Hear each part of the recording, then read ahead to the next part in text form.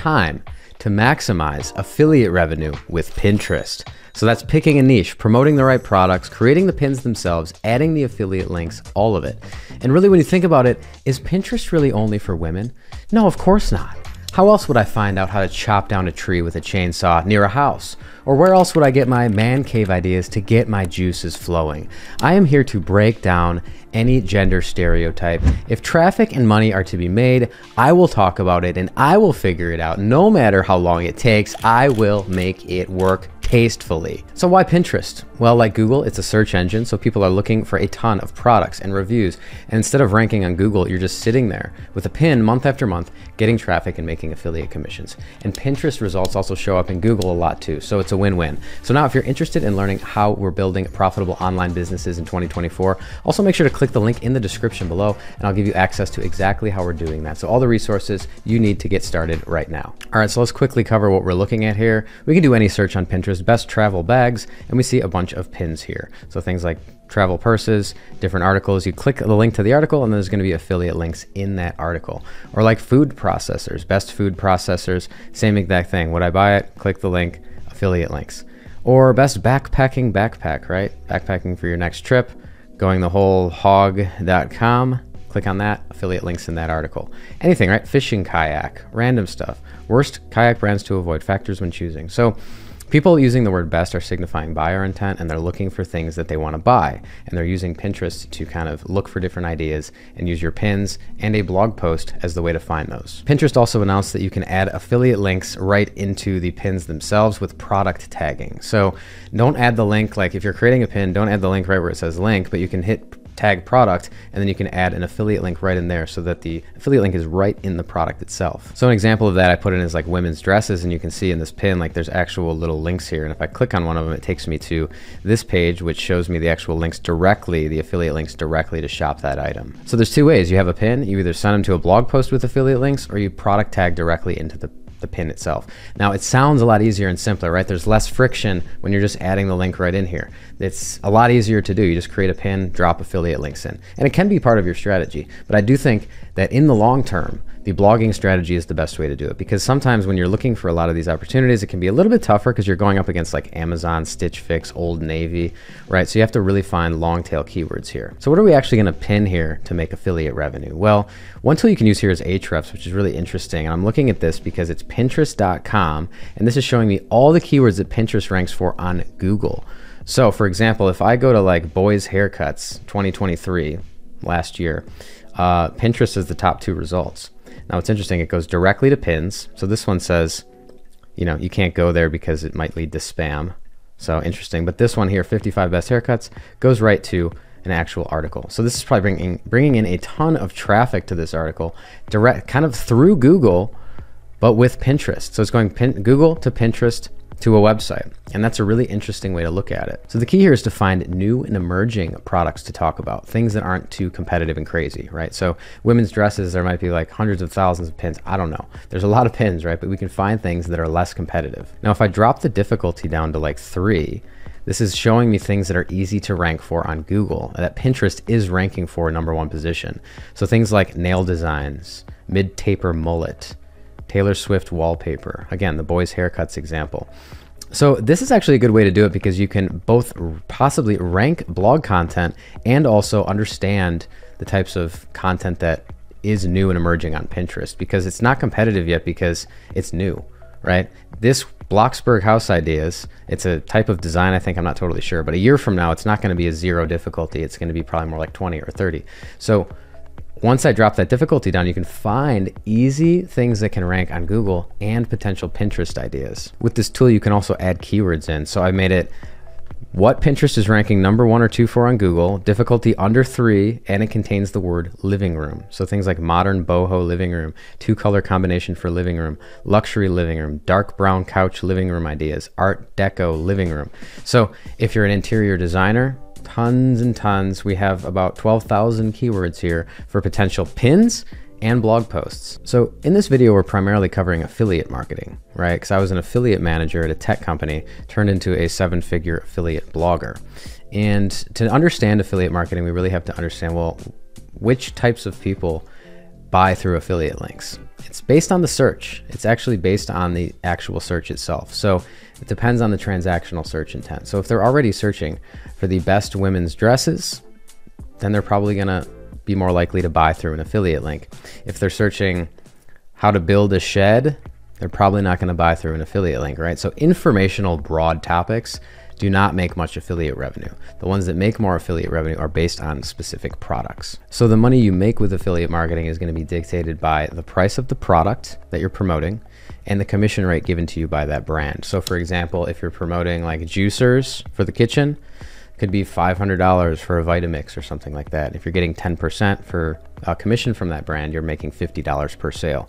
So we want to, make money on things that actually will make us a lot of money, not just like making a 5% commission on something that's 10 or 20 bucks. Then we're just making pennies and it's not worth it. So in your niche, there's always higher priced products, whether it's fashion, whether it's indoor goods, outdoor goods, hobby things, software. There's all kinds of different opportunities out there. So when it comes to affiliate marketing, the main platforms that generate the most affiliate revenue in the world are going to be Google, YouTube, Pinterest. Probably, I might be missing something, but in general, people that are actively using search engines to search for products that they want.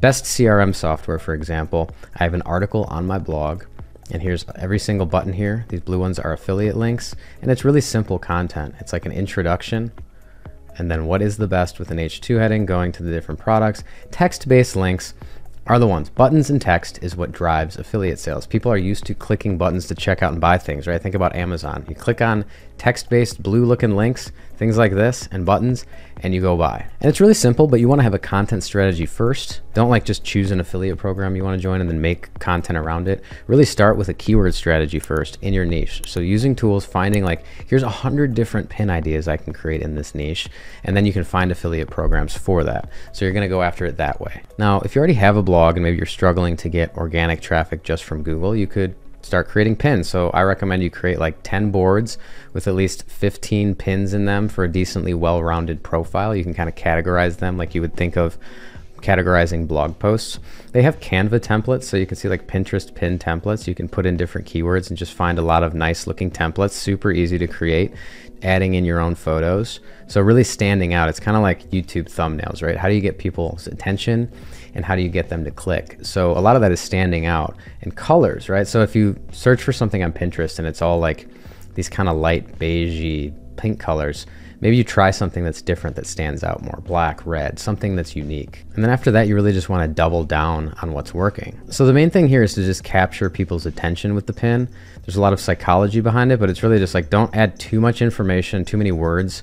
You want to have a pretty much usually have a human being in it, because think of all YouTube thumbnails, most pins, they have people on it. People will click on people, and having a good background image. So really good fonts, things that stand out, just creating a simple pin. And then what you can do is look at your analytics, see which ones are getting clicks, and then you can kind of double down on what's working. So maybe there's a clear formula. So test a bunch of different options and versions, figure out which one is best, and then you kind of double down on that one and create more that look just like that. And creating a pin is really easy. You just upload the photo, add a title, description. You can add some, search intent words in there, choose a board for it, and then tag some topics. So no one will see the tags, but you can add tags related to the product. So I would do, like, if it's around fishing kayaks, something random like that, you do fishing kayaks, best fishing kayaks, how to choose a fishing kayak, and things related to the search. You're gonna wanna post a lot. So you're gonna wanna post a few pins every single day.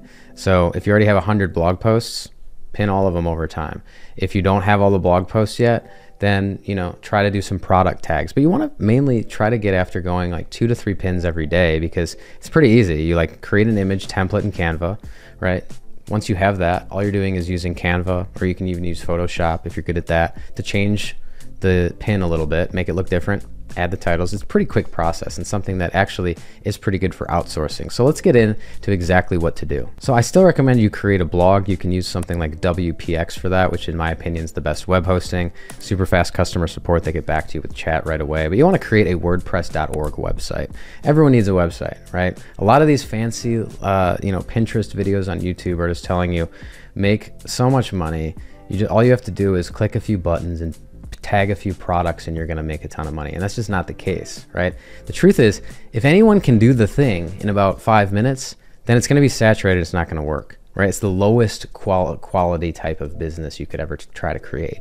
So to have a real strategy behind it, I do recommend you check out other videos on my channel on like keyword research. I have deep tutorials on keyword research, how to write blog posts, on-page SEO, how to use AI tools, all of these different things to actually create a real personal brand around yourself. So creating real blog content with affiliate links in it that you're linking to these products from your pins. So that's the best long-term strategy, is creating a blog first as the foundation, focusing on organic traffic, and then using Pinterest as a secondary traffic source, right? So it takes a little bit longer, but it's a way to build a true business and diversify.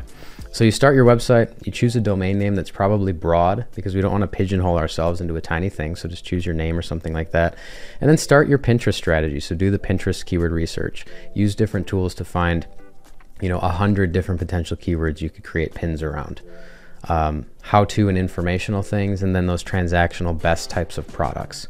You can even, maybe if you have 50 articles on your blog currently and like half are informational, like how-to, and half are transactional about the best types of products, you add all of those as pins, and then you start doing product tagging as well, right? So you can do all of it and just have a simple strategy that's consistent. And you want to figure out your niche on Pinterest based on new and emerging keywords. That's the key, right? We don't want to go after old stuff. The best refrigerators and dishwashers and like things that have been around for 20 plus years online are going to be more saturated and harder to even get traffic on Pinterest for.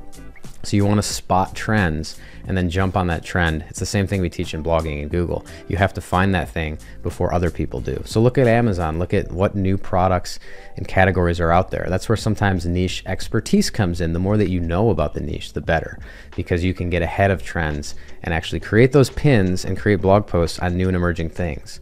Right? Maybe it's like the best AI image upscaling software, or it could be some new product, some new outdoor product that just got on the market, right? So it's kind of becoming first, is being early, an early adopter is really the way to find success. You ride that wave, get all the affiliate sales while you can, because search volume, things change and come and go, right? It's a seasonal thing. Men's haircuts, boys' haircuts of 2023 is going to be replaced by different hairstyles, different trends, different things. Even products have, come and go. Things like web hosting or podcast hosting software, things around that have kind of fizzled down a little bit compared to how they were 4 years ago. So you want to have a broader approach. What I would also recommend you do is on your blog, when people click your pin, click your blog post, you add exit intent pop-ups. So you could use a tool like ConvertBox to, add exit intent and build your email list. So you add lead magnets in, right? Either PDFs, checklists, something simple. But you start building an email list, which is actually going from the algorithm of Pinterest and Google into ownership, which is really important to run a business. And in the future, you can sell them a course, a product. You're just kind of building that email list for now in the background. And then you can outsource. Once you gain traction and you're making some affiliate sales, you can actually start outsourcing this. So maybe you hire somebody even on Fiverr. It's like a simple task to create pins for your business and link to stuff. So it's really nice. Like blogging plus Pinterest is something that you can outsource. You don't have to be on video or in a podcast or anything like that. But ultimately, it's about using Pinterest as a strategy and building a true personal brand business over time, because people want to make money. People want to do it easily. But the truth is, the way to make real money has to stay consistent. You want to make $5,000 a month. Well, you want to make it more than once, right? You want to make it for years. You want to be able to do things like pay off retirement or put it into retirement, pay off student loans, whatever it is, right? We want to build a consistent business. So we have to have multiple traffic sources, a real strategy with, you can check out my videos on like on-page SEO, writing, like how to write blog posts, how to use AI tools, all of that stuff. I have a 2-hour course on affiliate marketing. I don't want to get all into like the nuts and bolts of exactly, because affiliate marketing is a deep topic that isn't covered all that well on YouTube. So definitely like search my channel for that one, because there's like a 2-hour video on affiliate marketing, 2-hour video on blogging, and all of that. So you have all the information for free. It's up to you to do it. So if you do want to learn how we're doing it today, how we're building profitable online businesses, make sure to click the link in the description and top comment below, put your email in, and we'll send you all the resources so you can get started. So I hope you liked the video. Let me know if you have any questions on Pinterest or just blogging, making money online in general. Subscribe to the channel, and I'll see you in the next video.